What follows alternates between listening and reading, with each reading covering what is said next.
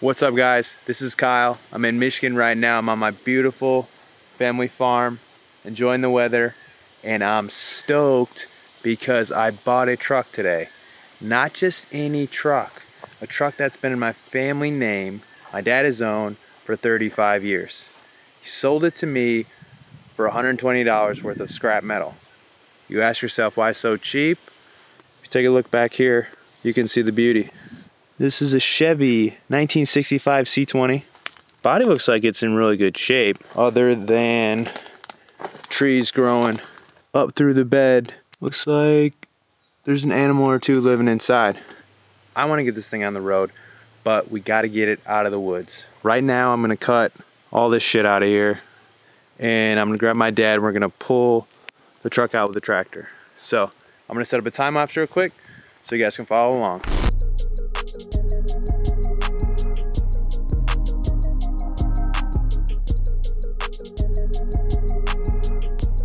So I was able to cut a little path around the truck, and I'm happy to see there's a back left tire and there's a front left tire, so that's cool.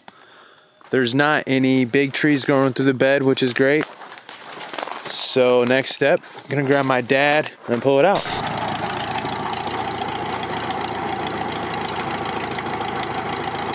What do you think? Well,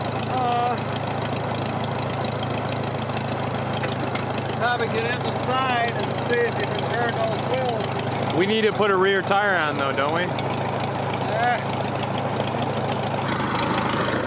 You want to miss that combine if you hold up that one part?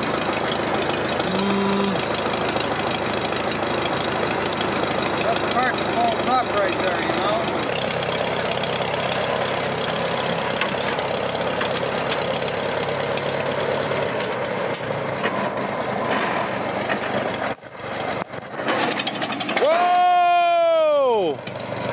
Easy now, cowboy.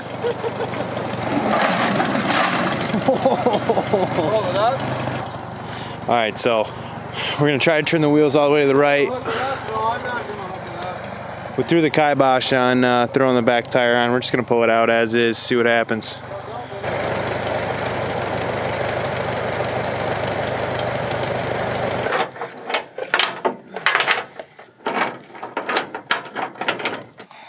Okay, so what we're going to have to do is hook it up so that the tractor's pulling up on it.